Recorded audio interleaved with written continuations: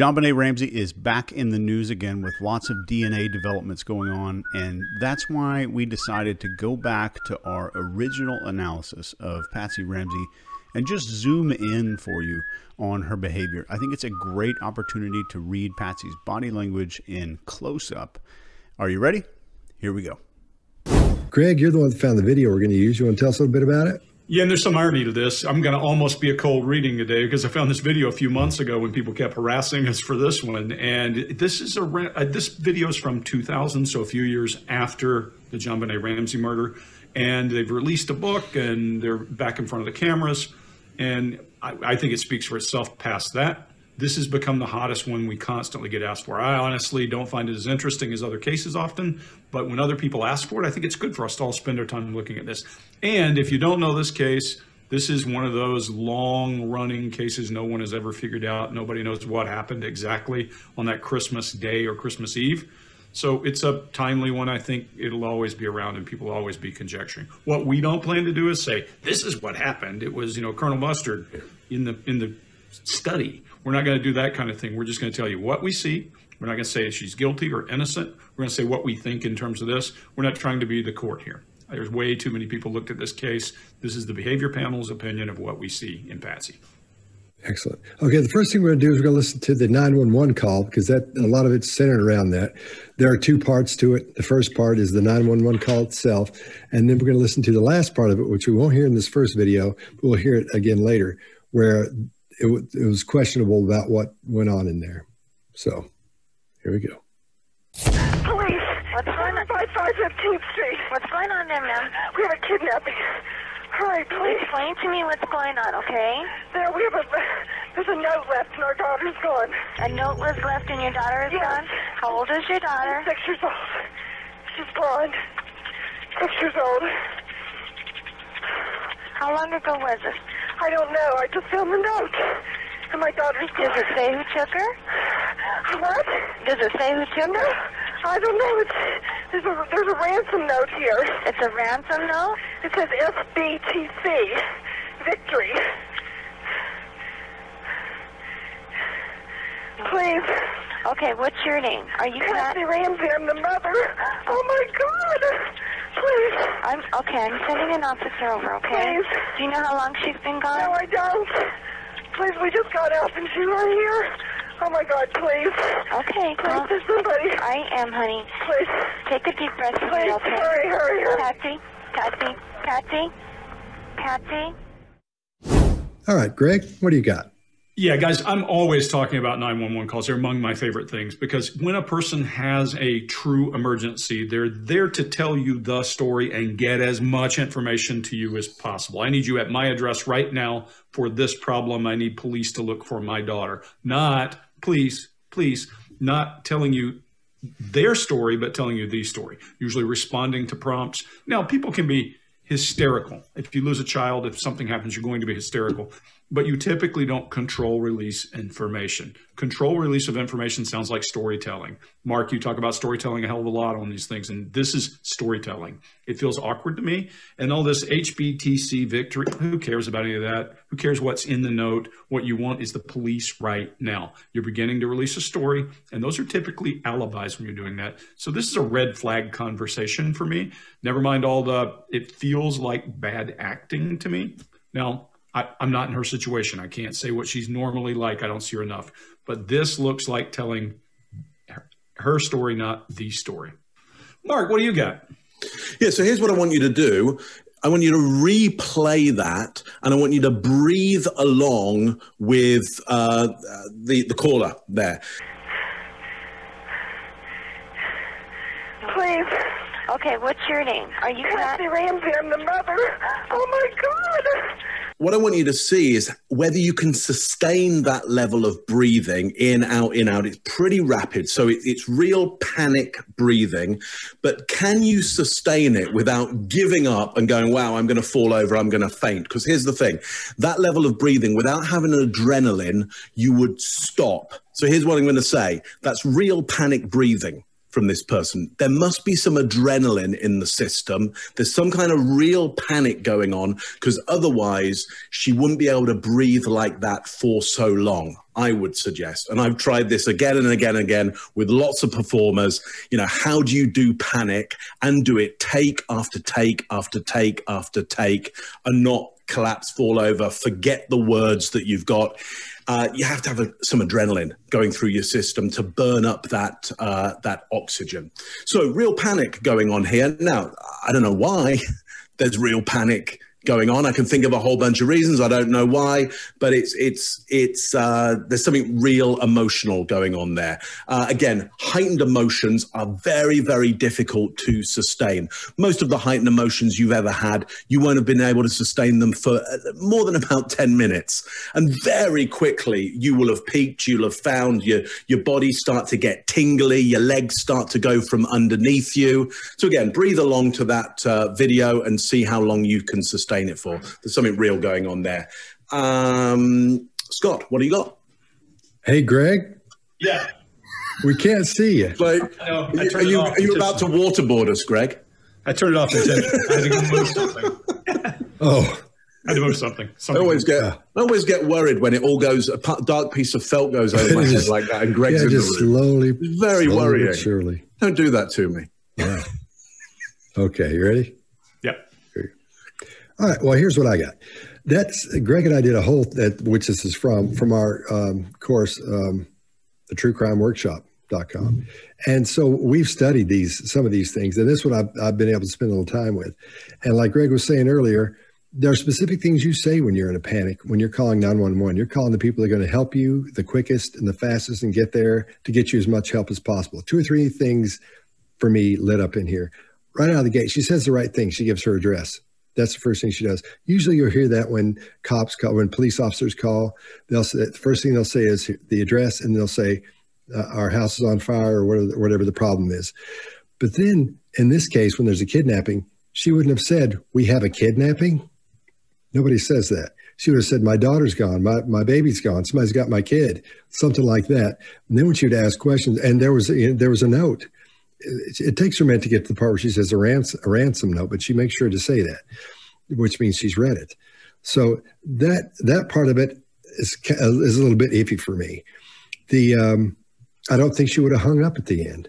I think she would have kept talking and trying to communicate and find out when this help is coming, because she's saying, please, please, please help me get this.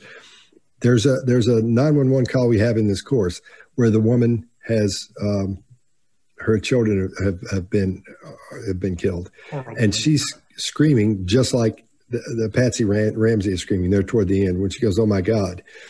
I think what's firing her adrenaline off there, Mark, is the fact that as she's doing this, she's realizing the depth of the situation, of where they are in it, and I think that's what's helping fire off her adrenaline to get her excited as she moves forward through that her communication with the 911 dispatcher.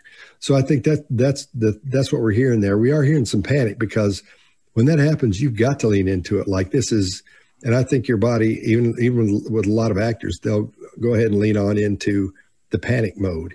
And I think that's what we're hearing at this point. But I think she would have stayed on. I don't think she would have just hung up. I think she would have kept talking to her until they showed up. I don't think she would have hung up at this. So those are a few things in there that bother me. Chase, what do you got? So let's just talk about language here. You guys covered a lot.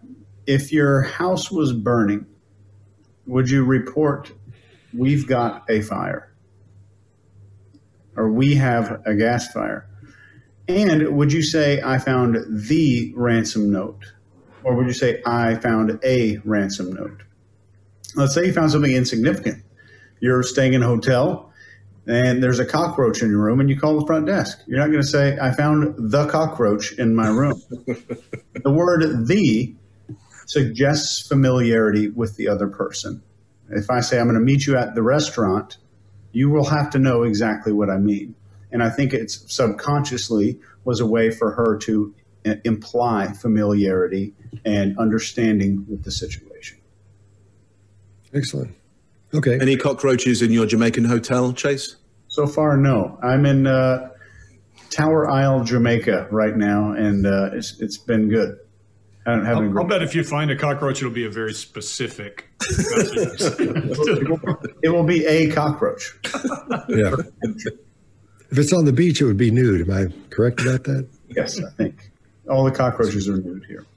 Okay, good. All right, let's move along. Lovely.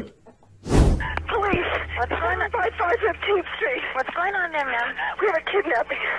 Hurry, please. Explain to me what's going on, okay? There's a note left and our daughter's gone. A note was left and your daughter is gone? How old is your daughter? 6 years old. She's blonde. 6 years old. How long ago was this? I don't know. I just found the note. And my daughter's gone. Does it say who took her? What? Does it say who took her? I don't know. There's a ransom note here. It's a ransom note? It says SBTC. Victory. Please. Okay, what's your name? Are you Patsy Ramsey? I'm the mother. Oh my God. Please. I'm sending an officer over, okay? Please. Do you know how long she's been gone? No, I don't. Please, we just got out and she's right here. Oh my God, please. Okay, well, there's somebody. I am, honey. Please. Take a deep breath. Please, okay? Hurry. Patsy. Footprints outside the house. No evidence of footprints. I think it said no footprints in the snow. And we have seen photographs that were taken the morning of the 26th. By the police. Of each of the door entries and around the house, and there was no snow. Urban myth. All right, Chase, what do you got? There are what I describe in my training. We've talked before about something called a confirmation glance. If you're looking at an accomplice, you'll probably do it before you answer. If you're looking at two interrogators, you'll probably do it after you answer. But there are 5 ways you can look at someone that's with you in a conversation to gain something from that person. And they spell out the word crash. The first one is confirmation. It says, I want the other person to nod. The next is relief. Somebody speaks for us and we're glad that they took the opportunity.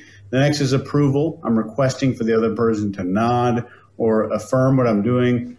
Then we have suggestion, and this is a request for them to continue for me or add some details for me. And finally is help, spelling out crash.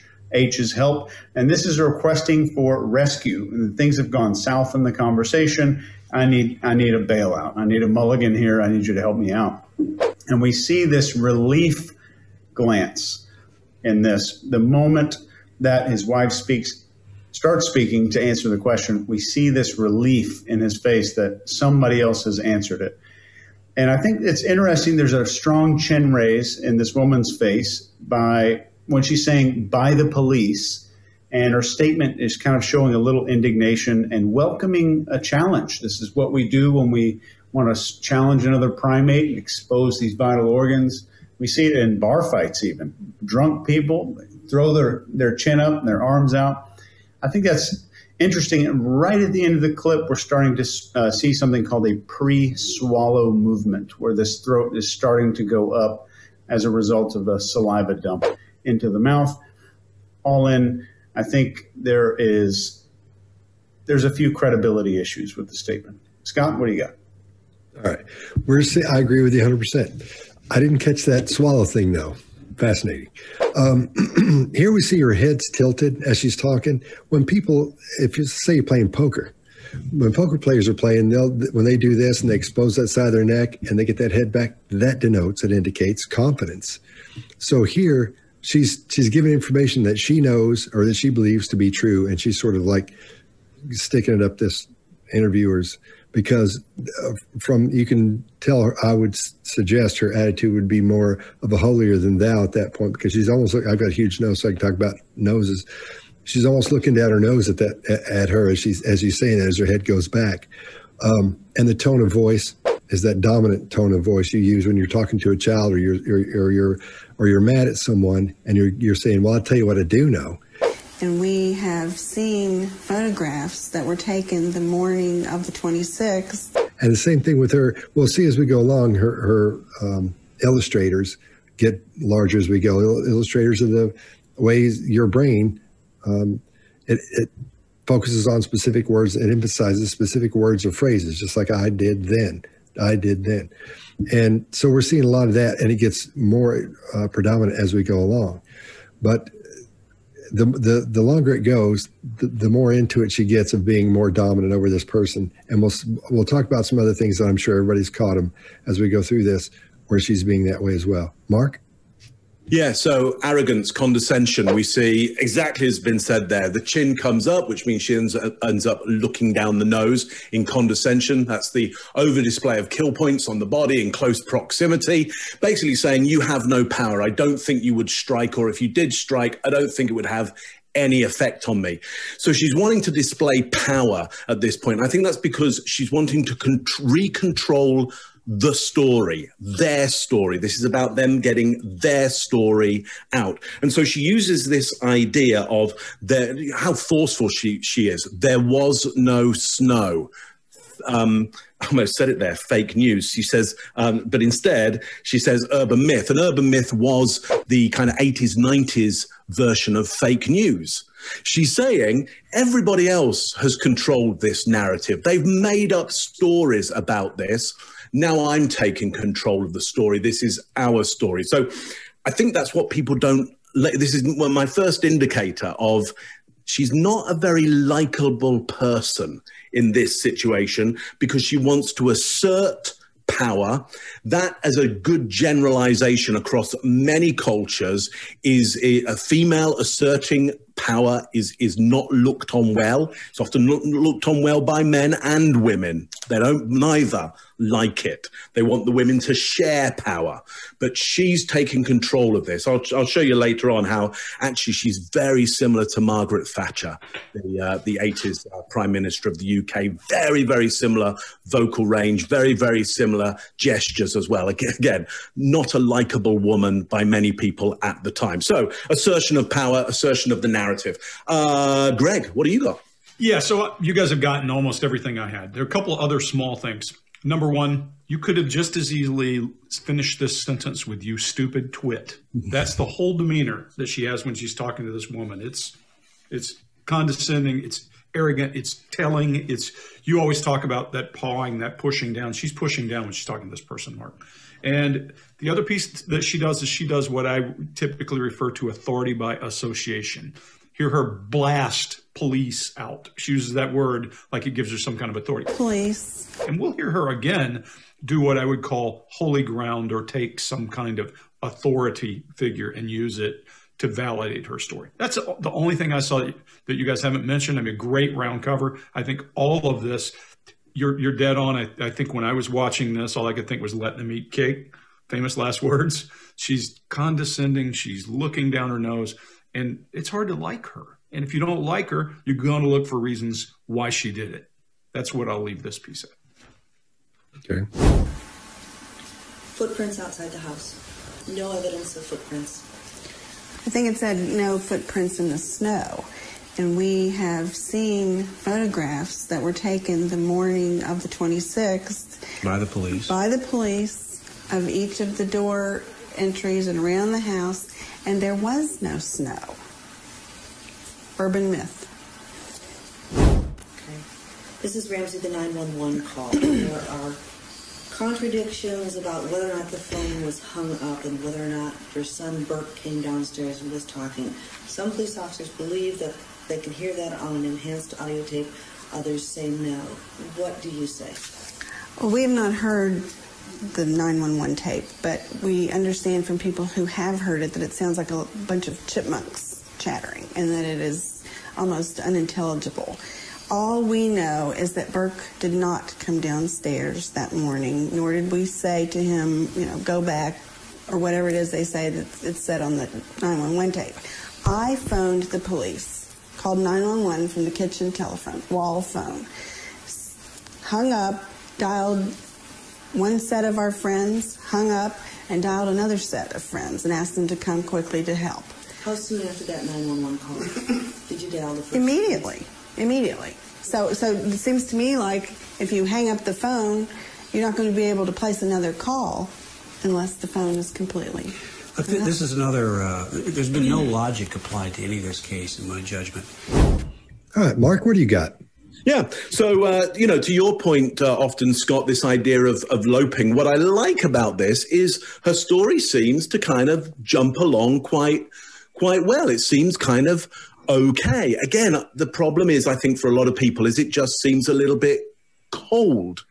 It doesn't have some of that variation. It doesn't have the cracks in the voice of emotion. And yet at the same time, in terms of, looking for truth, it seems to romp along fairly well. Again, I don't think people like the forthright, aggressive nature of which it lopes along at. I don't think people like her assurity around this because, everybody out there, we've all got ideas about what might have happened here.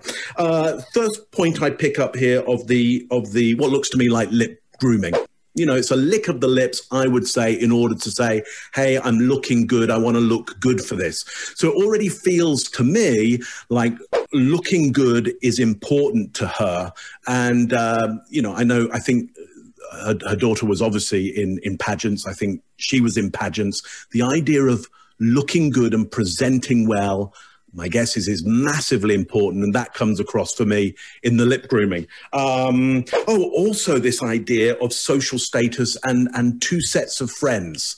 So there's this idea of already, I've got my whole crowd involved. I've got lots of friends. They're a set as well. Strong social structure and looking good in front of the social structure. That's what I've got out of that. And Chase, I want to go to you. What do you got? Yep, absolutely agree with you guys. I think there's some indignation at the beginning here with the question. And the mention of the 911 call and the son coming downstairs produces immediate eye flutter, which I thought pretty telling. And we've not heard the 911 tape. And this is a reassurance and approval glance that we see here. And all we know is that Burke didn't come downstairs. We know nothing else. We know that there was no involvement. The one thing we're certain of is that he did not come downstairs. We know nothing else about anything. He just didn't come downstairs. And I fully agree with Mark. And this is the world that they live in, is appearance and image and perception management. So most of her life, pageants are about perception management. It's not about true beauty. It's not about a whole lot of other things that they might purport themselves to be. Perception management is the name of the game. And I think that has bled into many other areas of her life. And we see that here. Scott, what do you got? All right. I think we're seeing some really odd eye blinking behavior here.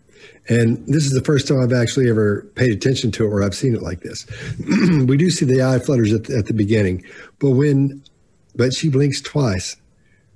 Every time when she hears whether or not the phone was hung up, when the interviewer says that, she blinks twice. Whether or not the phone was hung up and whether or not. When she says, your son Burke came down and was talking, she blinks 2 times there. Your son Burke came downstairs and was talking.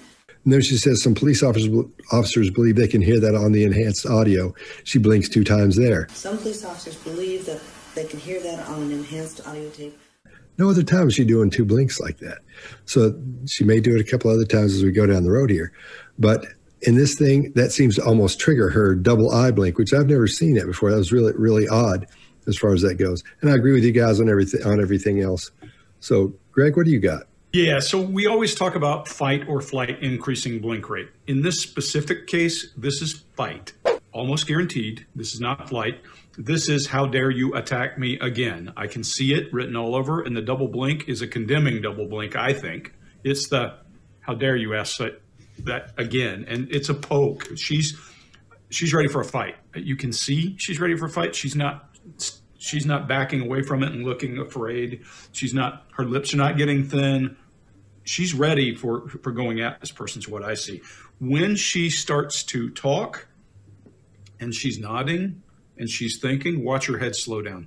The speed of her nodding slows down as her processor kicks in, as she's thinking about how to answer this question. Love the confirmation glance, love the connecting glance, as she looks over to make connection and think, okay, I'm not alone in this. We're on the same page. And that, you guys covered everything else. I think those pieces, Scott, I love the fact you're catching that double blink. And I think fight or flight makes us blink more rapidly. And I'm a Southern boy. I was raised in the South. I can see a Southern woman looking at me and blinking her eyes twice and saying, oh, no, you didn't. I can see that written all over this woman. You know, if my grandmother had done something like that, I would have thought, oh, here it comes. Something bad's about to happen to me. So think about the part culture plays, because we're all born capable of doing everything the other person's doing. And all culture does is add nuance to those meanings. That's all it does. So when somebody looks at you and goes, that means something. She's done it before, and it's a method for her. I see fight or flight, and she's after you. That's it. That's all I got. Okay. This is Ramsey, the 911 call. There are contradictions about whether or not the phone was hung up and whether or not your son Bert came downstairs and was talking. Some police officers believe that they can hear that on an enhanced audio tape. Others say no. What do you say? Well, we have not heard the 911 tape, but we understand from people who have heard it that it sounds like a bunch of chipmunks chattering and that it is almost unintelligible.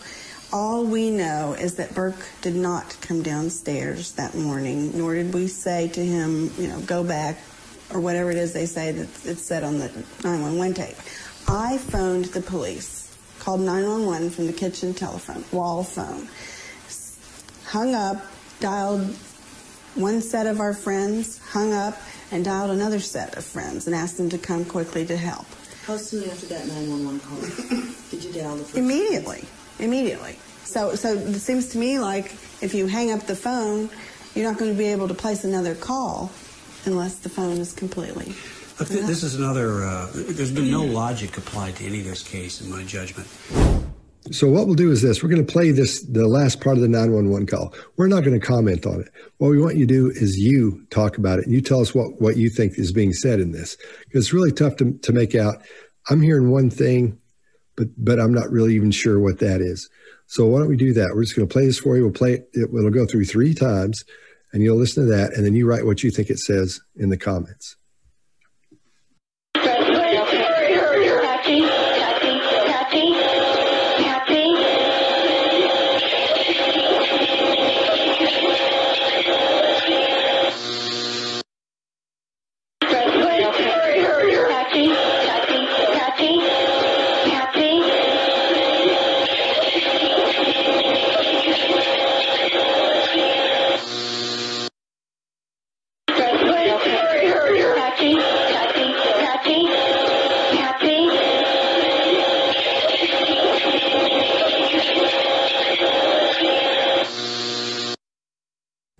Cool.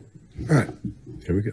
Mrs. Ramsey, it's my understanding that the Colorado Bureau of Investigation took your handwriting samples to the Secret Service. Do you know the results of that test? Definitively? No, I don't. I just know we had experts do the same kind of testing, and it's my understanding that the people that we used trained the people from the CBI, Colorado Bureau, that administered the tests. And they, on a scale of 1 to 5, with 5 being absolutely no match, I ranked at a 4.5, with 1 being a perfect match. So, you know. Yeah, we don't know the result. All right, I'll go first on this one. When she's nodding yes, we see her squint when they talk about the Secret Service. She freezes, and you see that those eyes squint up. So something's there. I don't think she knew that had happened, because once they say that, once they throw in that jab at her, in other words, she comes back with, well, here's what I do know, that I'm not the person that did it, and here's all the proof that tells why.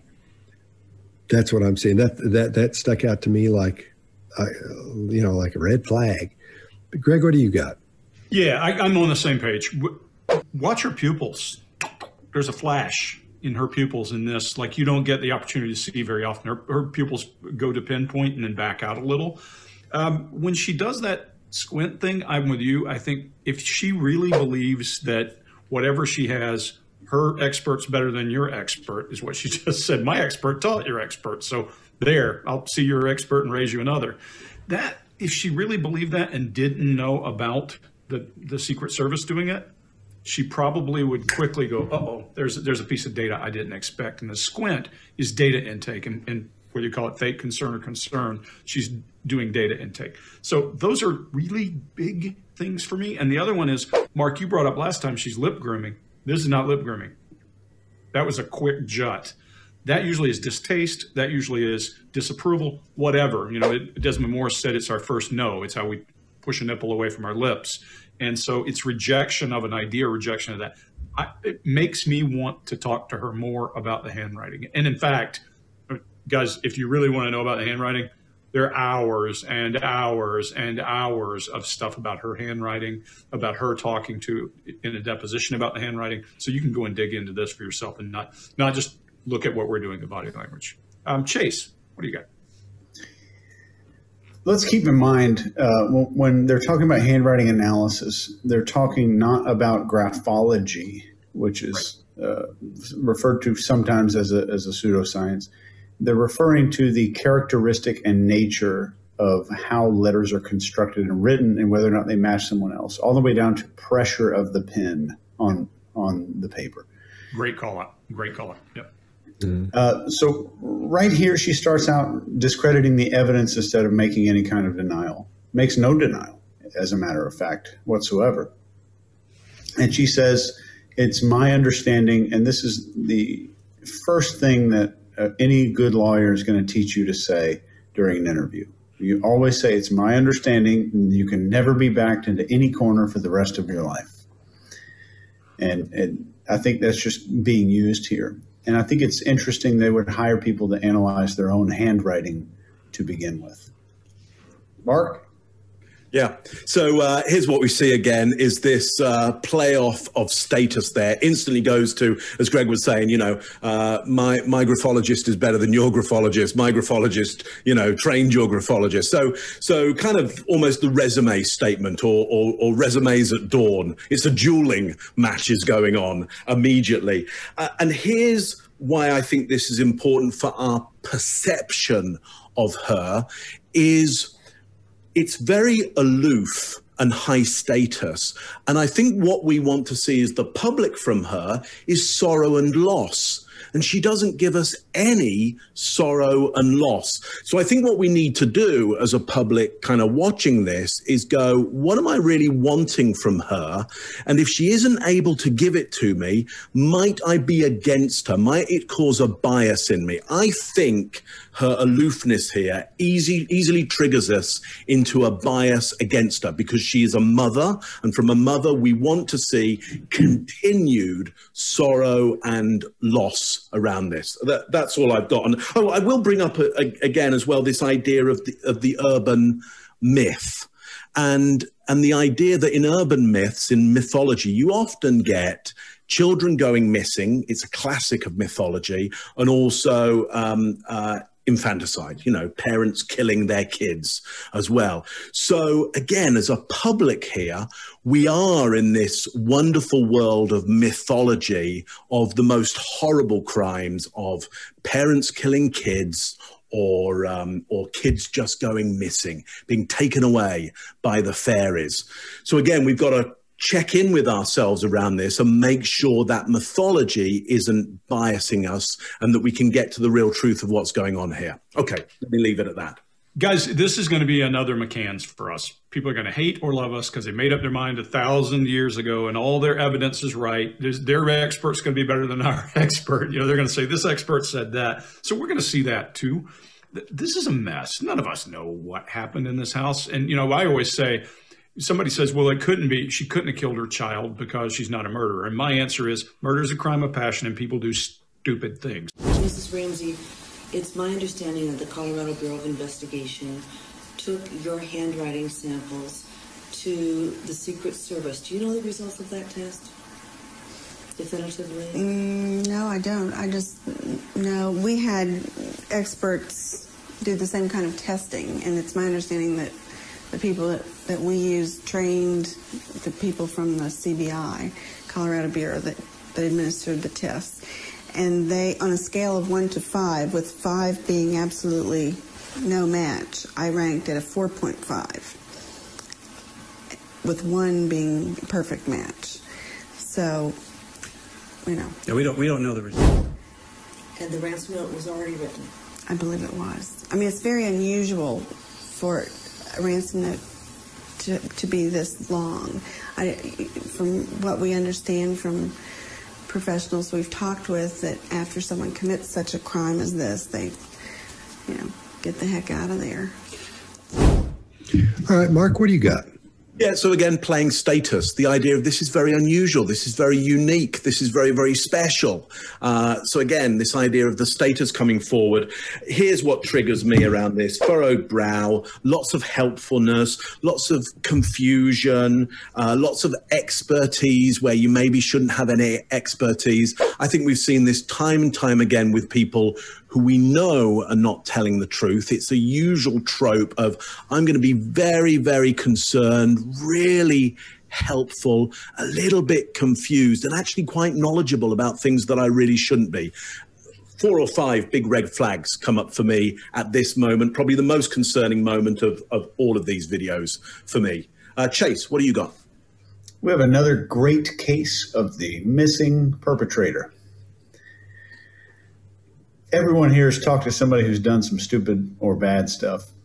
And in 9 out of 10 of those cases, those people don't want to talk about the one who committed it. They don't want to talk about the perpetrator who did this.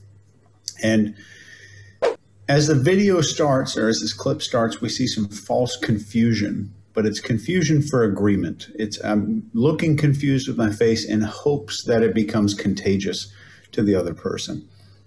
And when she says someone did this, not kidnapper, not murderer, not potential rapist, it's someone. After someone commits such a crime as this. And when she says such a crime as this, it's not any of the harsh words, kill or murder or whatever else we could be saying. If that happens to a person's family member, there is a 99.9% chance they have no problem. And they are even very vocal about using that word to evoke emotion out of the person listening to them. If you think about the phrase, I did not have sexual relations with that woman, the same thing happens. Instead of saying sex, we change it to sexual relations.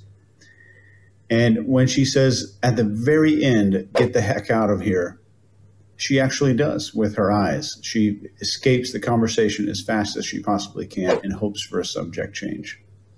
Scott, what do you got? All right. Yeah, this one kind of bothers me too, because when she says, or after she says the ransom note was already written, and she uses what I call fading facts. She starts getting quieter and quieter. The further along she goes, the quieter she gets. As she goes like, I mean, it's very unusual for a ransom note to be this long. From what we understand from professionals we've talked with, that after someone commits such a crime as this, they, you know, get the heck out of there.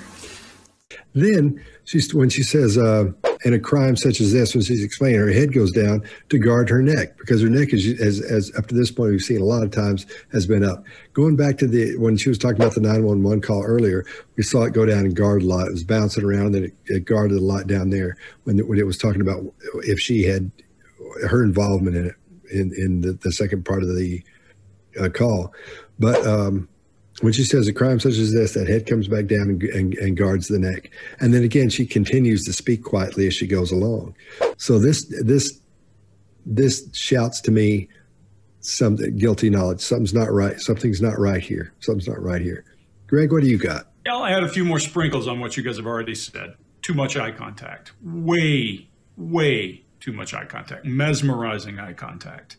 She breaks eye contact at the end, yes, but during this time, even when she's stammering, as she's admitting that this was an unusual ransom note, which is probably a point that people are using to establish guilt. Usually a ransom note would say, hey, give me some money, I got your kid. You know, it wouldn't say, you know, victory to the whatever she said. That's not usually what you expect. You don't expect 3 pages. You also, if you did something and it has become the place that is the most scrutiny, and you wrote a 3-page thing. You're giving a real handwriting sample on a level nobody has ever done, and now they can compare it and they go look at your work. Now you probably are feeling a little dumb about that, so you may stammer and stutter your way through it. Way too much eye contact. She's almost trying to give you a, we will never find this guy because this is such an unusual thing. And this is just sprinkles on everything you guys said. I agree.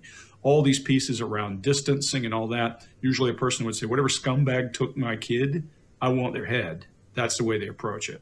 Yeah. Now, a lot of this is just her personality, all that stuff, but the chin down and all this together, you should have a pretty good picture that we're all concerned here. Yeah. That's it. Correct. And the ransom note was already written. I believe it was. I mean, it's very unusual for a ransom note to be this long. From what we understand from professionals we've talked with, that after someone commits such a crime as this, they, get the heck out of there. About that, Mrs. Ramsey. Your child's been killed brutally, and then someone writes out this ransom note. Why do you think that that's not feasible? Why do you think it was written before? Because I have been told by people who are experienced in this field that that is usually the way it happens. I have no previous knowledge about these kind of things, but we have been in conversation and in we think about this every day. Every day. And we've sought out, the top people in the field that know about how the criminal mind works. And this is what we're going on. The profile that's in the book, all of that information is not from John and from me. This is from people that know what they're doing. All right, Chase, what do you got? If you're watching this, do me the biggest favor of all time and watch this clip and only listen to her responses and see if somebody offered you $1 million to figure out what she's talking about, if you could figure it out. This is the most generalized, non-specific, non-committal answer I've ever heard in any interview, I think in my lifetime. It's those people, these techniques, this agency, those agencies, these people. All arguments are arguments from authority or an argument on authority. So if you told me, I think she's on drugs, and my response would be, where did you graduate pharmacology school? That's the argument of authority. And what they're doing is something called borrowing authority. So I am borrowing the authority of another agency or another group of people in order to make my story more believable or more palatable for people to like me more, which certainly lead to maybe an innocent claim at the end, but it would certainly lead to where I want somebody to start believing I'm going to wind up. Greg. Yeah, what you call borrowing authority, I call authority by association. And she doesn't just borrow it. She paid for it. She tells you, we have the experts. There's a status claim here, and there's a resume statement of sorts there. I would say, I paid for this expertise, and I know. So I agree with you. There's that, certainly up front. She swallows really hard at the beginning of this. Did you all see that? Just the... Your child's been killed. Awkward. Now, it's probably from the question before, but it's still there. She smiles awkwardly in the middle of this thing. I don't get that. Of all the things, it's kind of that condescending smile. Some of this is her baseline of snarkiness. I mean, it's just how she's wired, I think. But she is in the middle of a rambling, to your point. I mean, there are not many questions and answers that are quite this messy. But she's rambling and running off into the quicksand, and he rescues her. You see that when she said, she has a word pattern. Think about this every day. She has a word pattern shift that says, we have been. And she's not said that up to now. Any weird word pattern like that. Not just non-committal, not just rambling, but it's a weird word pattern for her. Remember, she was a beauty queen. She was a pageant person. And presentation is everything, to your point earlier. Even if you don't answer a question, you probably have a long rhythmic process to it. So I would say, what are you talking about here? And I would probably be a little snarky back and push her a little bit and be critical. And I'd get what she's got. I guarantee you. She would go at me to tell me how dumb I am and go from there. So, Scott, what do you got? All right. Here we see the largest illustrators in the whole thing. And when she says, as she's going along, she illustrates almost every word she's saying.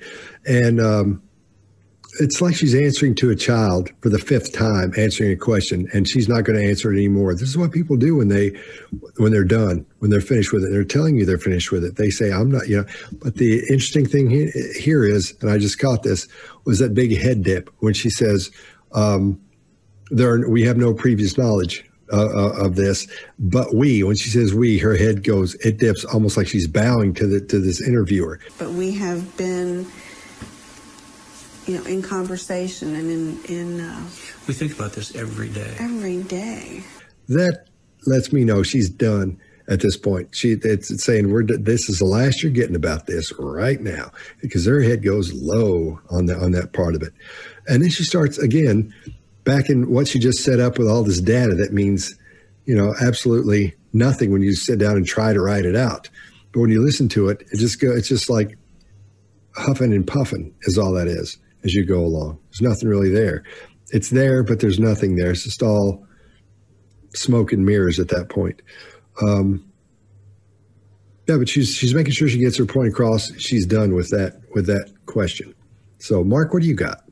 Yeah, so as the camera pans to her, you get the lip groom, so she really knows that the camera is moving on her. Again, perception is really, really important.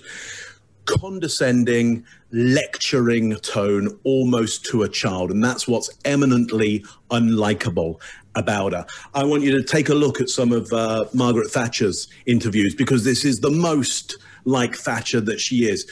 You see the nodding of the head and then the shaking of the head at the same time, this condescending downward low voice that is almost male in its way of pushing you down and telling you exactly how the world is. It's not very likable, is it? And Thatcher was never very likable, and neither is this lady here. So it has that cold kind of iron lady perception to it. Again, we've got to be careful how that influences our ideas about her. I mean, one of the things you probably want to do if you're in this kind of situation is be eminently likable so the public will be on your side. And there's no way that the public is going to be on her side, again, because she doesn't have that sense of loss around her either. So bad public perception from somebody who is all about public perception. And I hope you liked my my Thatcher impression there. Loved it. About that, Mrs. Ramsey. Your child's been killed brutally, and then someone writes out this ransom note. Why do you think that that's not feasible? Why do you think it was written before? Because I have been told by people who are experienced in this field that is usually the way it happens. I have no previous knowledge about these kind of things, but we have been, in conversation and in we think about this every day. Every day. And we've sought out, the top people in the field that know about how the criminal mind works, and this is what we're going on. The profile that's in the book, all of that information is not from John and from me. This is from people that know what they're doing. How is it that you are able to sit here and talk about the body of your daughter? I have to kind of put it in a clinical perspective rather than emotionally when I can, to talk about it like this. We have a strong faith. All right, Greg, what do you got? Yeah, this one, the speech pattern shifts. She's almost childlike in her recall of what she should say. Now, here's the thing, guys. I'm also going to go with you, Mark. If one of us were being questioned, we're in trouble, because we would not be likable, because we would be informing and telling you how things are. And it's just in the way we're wired. She shifts here. And when they ask her, now, if you ask me about bodies and that kind of thing in my past life, or Chase, well, we probably have a little more experience in that world than is normal. But when it's your own child, I'm going to tell you that seeing somebody else's body that I don't know probably wouldn't affect me nearly as much as someone I love. I've seen quite a few bodies in my life. And when you lose someone in your family, that is a devastating thing. This is awfully clinical to talk about it, but it's also childlike. So this is probably one of the few places where I start to say, well, there's a soft side of her and she's trying to say whatever. And then she goes up and her accessing changes. She's not focused on you and making eye contact and trying to hypnotize you. She is doing something else. She's recalling and thinking, and she's avoiding eye contact, which is actually more endearing of her than anything she's done in heaven. She had looked at you and said, well, I just compartmentalize it. You would think, yeah, this woman needs to go somewhere. So there's that. Chase, what do you got? I think they publicly announced that they're doing all this from a clinical perspective, which I think is them saying, this is why you're not seeing emotion. This is why you're not seeing our grief. That's the way that they can explain this. And some people might say, well, we're not seeing a lot of grief here because they're numb after this experience. It's an experience. We watched the McCanns, for example, and they were really numb. And we'll get back to that in a second. But when she does this, she's gesturing off to her right side when she's talking about something horrible, like something horrible that she needs to get out. She's gesturing to her right side. And this is important. Later, if I was interrogating or interviewing her, when I want her to be emotional, I'll move to that other side, the opposite from where she was associating this clinical part. And I'm also going to gesture with that hand to make her look over that direction, to make her use eye accessing in that direction. And when people say, oh, maybe they're numb, and that's the reason, they just don't show any emotion, there's a ton of emotion here. It's fear, social approval seeking, anger, and disagreement. We see a lot of it here. And people who are spent or empty on emotions are just numb after an experience like this. They're numb from all emotions, not just one. And I think this is an attempt to explain the lack of feeling about the issue. But when emotions are there, you're not numb to the experience. Mark? Yeah, so I totally agree, and I buy in from this video to her idea of compartmentalization. She's very clear about where she's placed it, and she seems to be clear to me about where the feelings are, and that she's not accessing those now. She's put it in a little package over here, and her eyes go all around the house to get from one to another. So I think she really is experiencing and truly has packaged up the story and the emotions in different places. But the important thing is it comes across very, very cold. And again, from a perception point of view, it doesn't work well for us. So she comes across as cold. That easily makes us feel like she is calculating and then inhuman. And at that point, we've dehumanized her. At that point, we can turn her into doing horrific crimes. I don't know whether she did or not, but all I'm saying is because of her behavior right now, it's easy for us to dehumanize her and make her the bad person. She could well be, maybe she isn't, but it's easy for us to put her there. So we got to be careful about that. Scott, what do you got? All right. I don't think she's thought about compartmentalizing anything up to this point. However, she has compartmentalized, like you said, Mark, everything. Because this is years later, and she's been able to put everything in a box. I'm going to talk about this. This is what I talk about. I'm going to talk about this, and this is what I talk about. So when you get called to do a gig somewhere, all of us, you go do a keynote. What is it for? Oh, it's for the military. Okay, I know the things. I'm going to go deep. Here are the things I always cover on the deep stuff. Then I want to go talk to a dental assistants, and then it goes small. A lot of the same stuff, but you just don't go as deep on anything because legally we can't. But you don't go as deep on anything. So she's compartmentalized all this stuff, and that's where she's got hers over here. She's compartmentalized what she thinks about her over here. So as a whole, everything's got its own spot, and that's all she's talking about. Because I think this whole thing has been compartmentalized for her. She keeps it in a box, and then she brings it up, and then she starts looking at the different separate parts of it mentally. That's what I'm getting from that. And 5 years is a long time. You can do a lot of compartmentalization in 5 years. Yeah. Now, I will say this. The rule of thumb to go off of in compartmentalization, the more a person feels like what they did that they need to compartmentalize or what they witnessed was a result of doing something good or doing the right thing, the easier it is to branch off and scoot somewhere else. Yep. Well, it's the reason soldiers can box things in a lot easier than the other guys, right? Yeah. Yeah. Yeah. We've all seen and been witness to a lot of horrible stuff in our gigs, and you have to have a place to do that, because if you don't, when you come home, it'll eat you up. It'll start getting everywhere. So I think everybody compartmentalizes, and I think this is just observing somebody explaining what that is for maybe the first time, possibly. How is it that you are able to sit here and talk about the body and it's your daughter? I have to kind of put it in a clinical perspective rather than emotionally when I can, to talk about it like this. We have a strong faith. This book, The Death of Innocence, your picture's on the cover. Why your picture and not your daughter's on the cover? This is our story. I mean, there have been, I think this is now the 10th book, I'm understanding, that has been written about this case. We are the only ones that know what has happened to us since JonBenet's death. No one else. This is a story only we can tell. I was even a bit uncomfortable putting her picture on the back. All right, Chase, what do you got?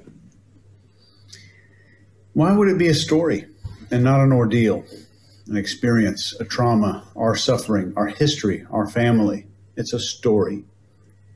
I think that's an interesting choice of words there. And this offering of discomfort means nothing in terms of the question of true events. When he's talking about, I was actually uncomfortable to put this photo on the cover. And I think it's incredible to hear that it's our story, not her story, it's ours. And I just think that's an unusual choice of words. Maybe she's looping in JonBenet with the word ours.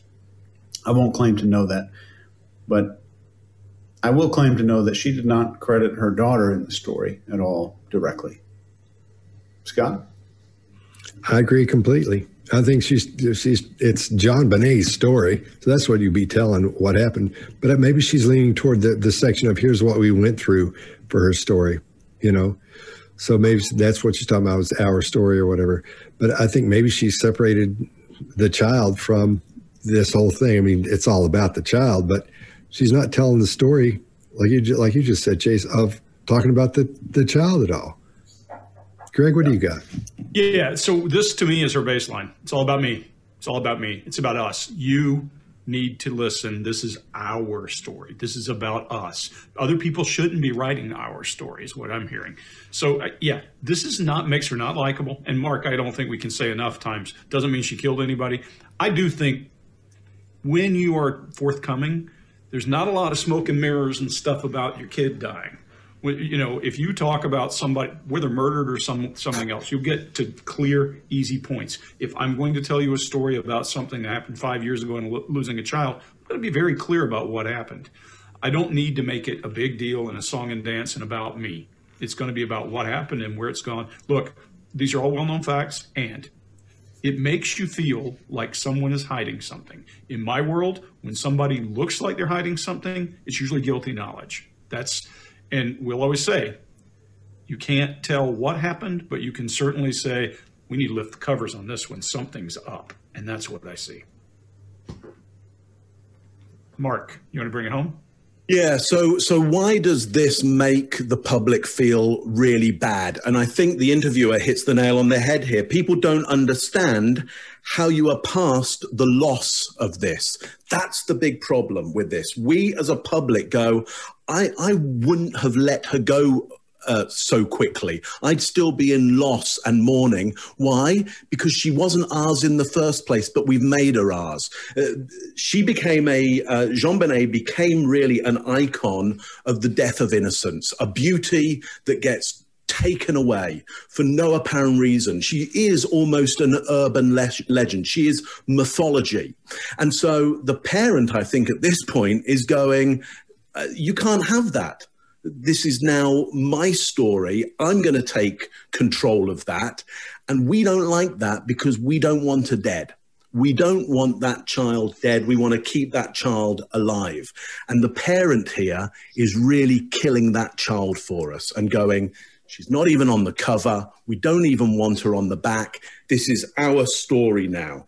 So we don't see the value, I think, of that maneuver that the parents are doing. We may have our arguments for why it isn't valuable, but we've got to see from their point of view why it may be valuable to them. Again, I don't know who's culpable, who's guilty of anything here. All I know is that in this interview, she is wholly unlikable, and I think we've got some of the reasons why we don't like her, and we've got to be really careful that that we understand that that's going to bias us in our judgments and the stories we make up about her. There, I'll leave it at that.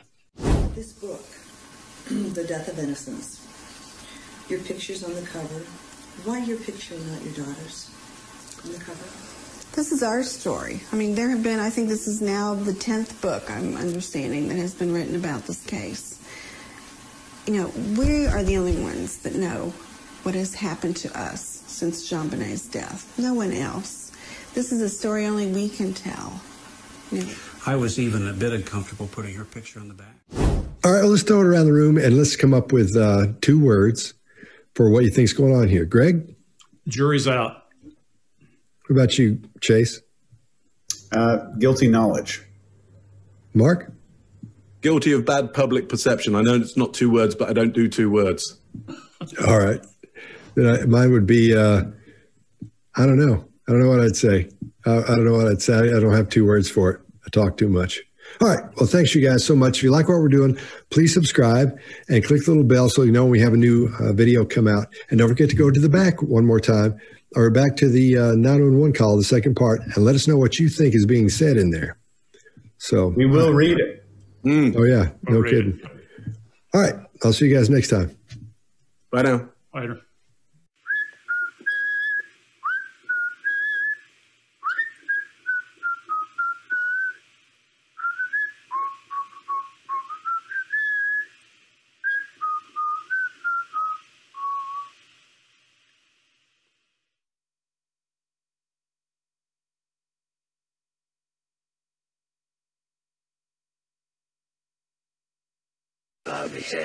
No,